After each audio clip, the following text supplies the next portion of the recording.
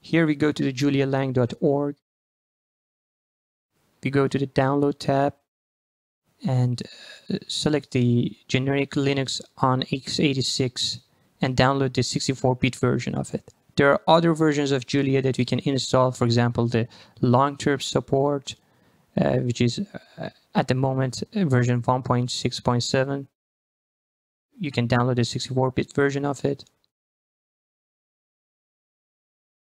There are also other supported versions and the release scheme for the Julia that you can look up on their website.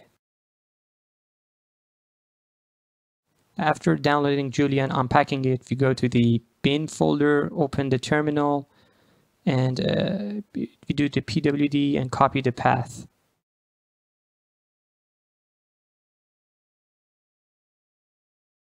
Here I've got a command for the terminal that you can use to make a symlink between the Julia in the bin folder that you have unpacked and symlink it to the user local bin Julia.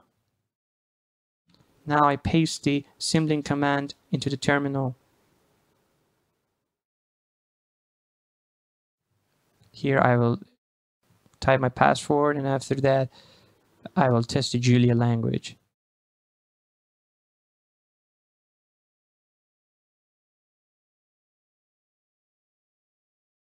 I'll type 2 to the power of 10. As you can see, it works.